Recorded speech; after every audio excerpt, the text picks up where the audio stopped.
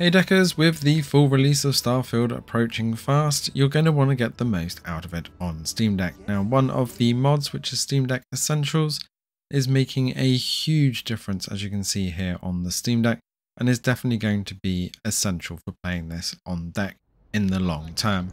However, they have changed their process. I'll link the guide that I've done below, but do look at the version from the old files to get the version from that guide, as there seems to be a few issues with the newer version right now.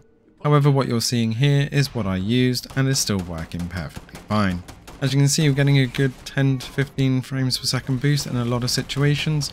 It's looking so much smoother with no dynamic res kicking in so often, and also the fact that it is just much more stable.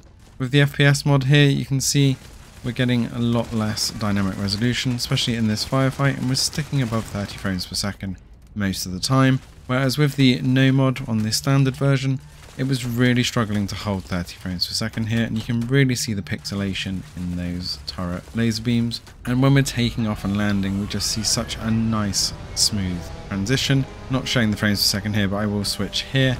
You can see we're getting almost 10 frames per second difference and getting no resolution dips at all. It's really looking good with the FPS mod, and this is only just the beginning. Looking at planets sitting out in space, again around 10 frames per second improvement, and just much smoother all round. Now this is hugely visible in New Atlantis and some of the bigger towns. It does still dip occasionally under 30 frames per second, but without the mod here you can see we even dip under 20 frames per second. Dynamic resolution is really trying hard to reduce those graphics to keep that frames per second up above the 30 mark, and this is in a not heavily populated section of town, so you can really see how hard the deck is running.